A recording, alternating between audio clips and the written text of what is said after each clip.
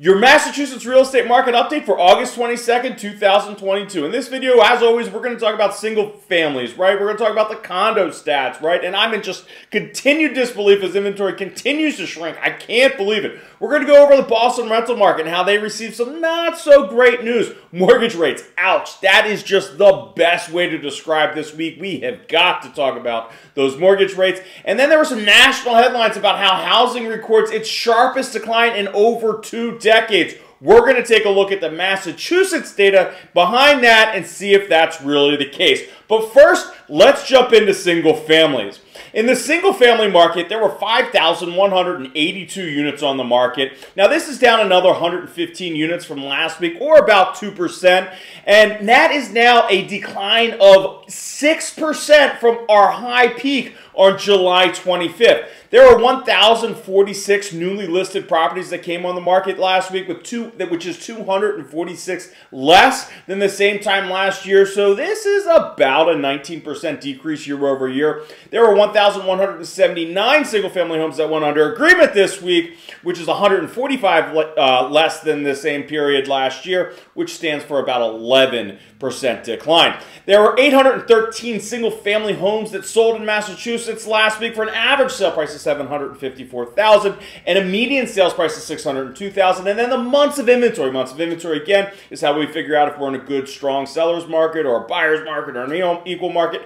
0 to 5 months is a seller's market, closest to 0. That's where sellers have the most pricing power. We recorded a 1.28 months worth of inventory on the market for single families, and this is compared to 1.33 last week. So that months of inventory continues to shrink year over year inventory, right? And we look at the gap compared to inventory this year, compared to inventory last year, that gap continues to shrink. Last week it was 816 houses. This week we're down to 623 houses. So that gap, it just continues to get less and less and less. And these inventory declines, I can't stress it enough. I did not expect it. And I'll tell you what, it's really shaping up for a great fall market for homeowners in the state of Massachusetts. In the condo market, we had 2,476 units on the market. Now, this is down 66 units, or about 2.5% compared to last week. We had 380 newly listed condos that came on the market last week, which is 15 more than we saw last week, but 127 shy from the same week last year. So that's a 25% decrease in the amount of new inventory year over year. Pretty big numbers.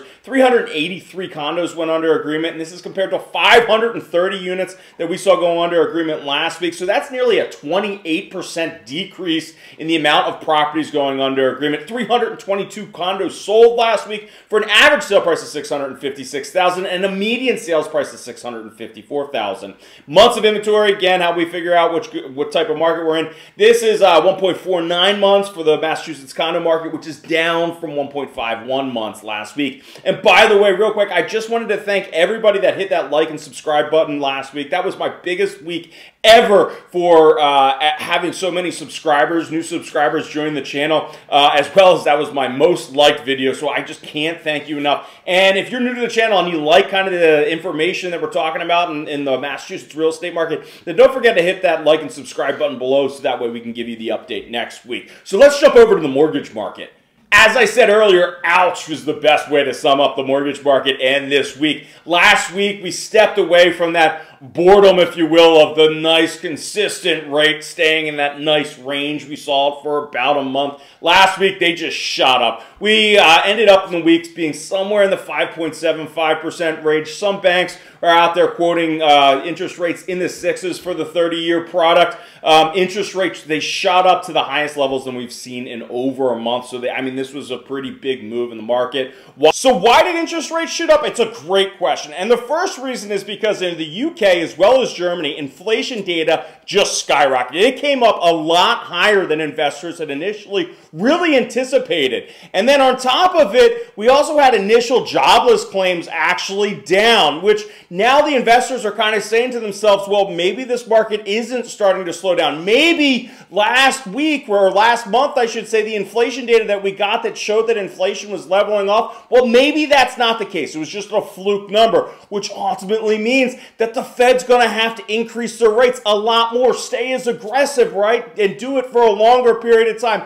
All things that the market necessarily doesn't want. So that's why interest rates shot up. Now, the other big thing is when you look at the 10-year Treasury yield, the 10-year Treasury yield actually went above 3%. And the reason why this is so important is that our interest rates for mortgages are directly tied to the 10-year Treasury yields, as you can see from this graph. So if you're trying to get a good idea of where are mortgage rates headed or what happened to mortgage rates today, well, if you see the 10-year Treasury went up a certain point, you can pretty much guarantee that the mortgage markets kind of fell in the same pattern. Not exactly, but it is one of the best indicators as to where our mortgage rates are going. And then you can also take a look at the forecast, what investors are betting, right? And that's when investors kind of say, hey, we think interest rates are going to go down in 6 to 9 months, they're actually looking at the 10-year Treasury bets by investors of where those yields are going to be. That's how they come up with that data.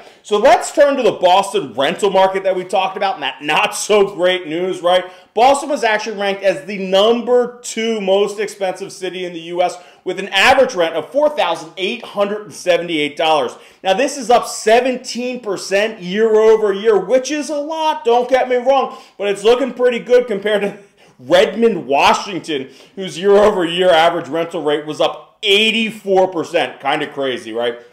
The big takeaway here is that Boston continues to be one of the most expensive cities, not only rent in as well as buy in, and well, quite frankly, it's because we are the best, just as a heads up. That's the reason why. Now, the housing market, national headlines where the housing market had a sharpest decline in over 2 decades, right? Like crazy, right? And they were saying month over month, oh my gosh, the sky's falling. Month over month sales are down nearly 6%. Last week we saw news about how it's a housing recession. Well, let's take a look at Massachusetts data because as we have said numerous times, number one, month over month data doesn't matter. And number two, real estate is local. I can't hit that home enough. Real estate is local. So let's take a look at the Massachusetts data and compare it to years past. Now, in July of this year, we sold 4,561 single-family homes, and this is compared to 5,577 single-family homes in July 2021, 6,026 in July 2020, 5,866 in July of 2019, 5,926 in July 2018, and then 5,581 in July 2017. It's lots of 5,000 numbers there, right? We'd actually have to go back to July of 2012 in order to find sales month range, right, in the same range as we had, which was 4,468 units sold in July 2012. Now, here's the thing that nobody is saying. 2012 was an exceptional year. I remember selling real estate back then. It was a fantastic year. Us going back to 2012 levels is not necessarily Armageddon in any way, shape, or form. So it's not that bad of news. Now I can just hear it now. Hey, well, what does this mean? What were the sales inventory numbers like, back in 2006, 2007, 2008 when the Great Recession? Great question. Let's nip this one in the bud. In July 2006, we had 3,902 single-family sell. In 2007, it was 4,228. 2008, 3,784. And 2009, it was 4,321 single-family homes sold. So yes, sales are down, but as I've said it before, sales are down, but inventory is down even more. So using the last 5-year average of houses sold, we come to 5,795 single-family homes on average have sold in the last 5 years. So if in July, if we've take this July's number, that means sales are ultimately down 21%. That's a lot, don't get me wrong, but let's take a look at those inventory numbers. Same thing, last 5 years, inventory numbers in July comes to an average of 9,301 units. If we take our inventory levels now and compare it, or I should say at the end of July, and compare it to the average July numbers, that means inventory is down by an astounding 43%, right? Yes, sales are down, but inventory is down a lot more. Sales down 21%. Inventory, supply is down by 43%. there's the numbers. It is not the Armageddon that they are painting over the country here in Massachusetts. I will say it again. Yes, in markets like Boise, Idaho, Austin, Texas, Charlotte, like those markets, you should be worried. We, as of right now, should not be worried here in Massachusetts. The dynamics of the market continue to be strong. And I will also say this, if you're a seller, again, I know I said it earlier, but if you're a seller, it's really shaping up to be a fantastic fall market for you, which I don't think anybody was kind of really expecting, quite frankly. And all this awesome data, right, all this year-over-year data kind of makes me start thinking about a video that I'm currently doing. So if you're wondering, is there going to be a real estate crash in 2008? In this video, I am actually going through all of the, inventory numbers, sales numbers, comparing it now to 2008, right? You don't want to miss that video. So make sure, if that's something you're interested in, I should say, make sure you hit that like and subscribe button. And if you have any questions, comments, concerns, suggestions, I always love hearing them. Throw them down in the comments section. I really love chatting with you. I answer everybody, so, just throw me. Positive as well as the negatives, right? I answer everybody, so I really appreciate you taking the time to watch this video. And if you want to talk your own personal real estate matters, right?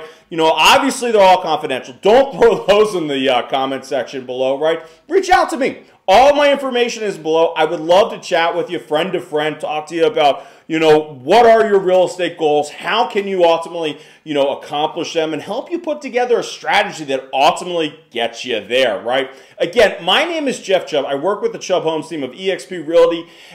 If you have any questions, like I said, throw them in the comments. And if you could do me one favor, if you could hit that like and subscribe button and maybe even possibly sharing this with friends or family members who are thinking to make a move, I'd really appreciate it. So until next week.